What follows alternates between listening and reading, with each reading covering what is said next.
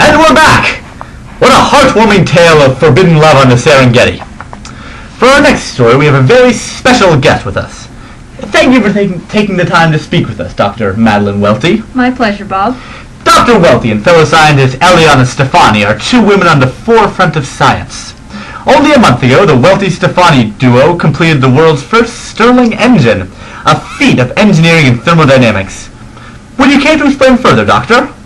Well, Bob, I happen to carry a diagram with me at all times. How interesting. Would you mind holding it up for our viewers at home?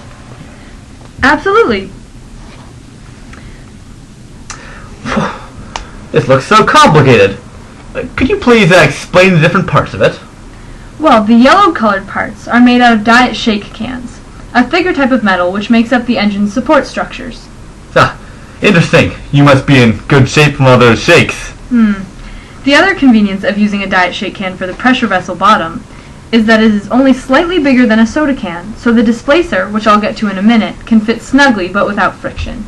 You mentioned a displacer. Care to elaborate? Sure.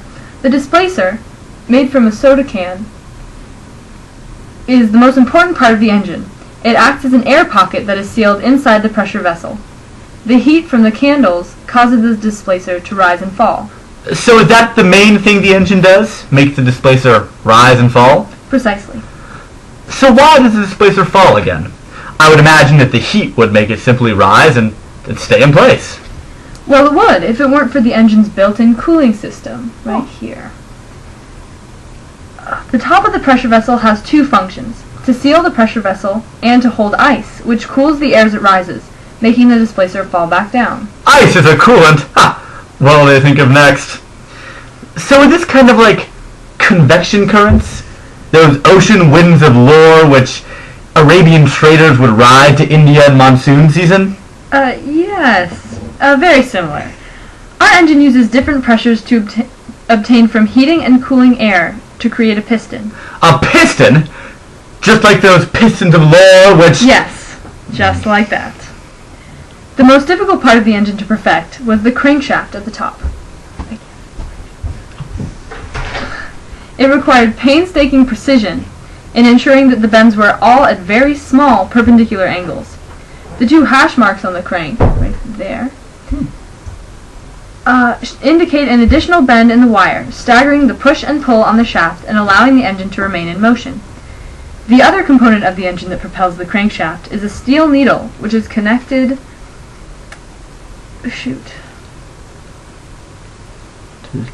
the displacer. This needle makes the only hole in the top of the pressure vessel, a hole that is frictionless but lets no air out. That sounds intricate. What is that piece of pipe coming off the side? This piece of PVC pipe channels air into a balloon that seals the top. This balloon, inflation and deflation, provides a visual of the engine's motion and also perpetuates the motion of the crankshaft. So when are we going to see these in our cars? This seems like something someone could make at home. Unfortunately, Bob, our engine is extremely inefficient. The candles heat not only the air inside the engine, but also the engine itself, making it too hot to hold after just a few minutes. Well, thank you so much for your time, Dr. Welte. No problem, Bob.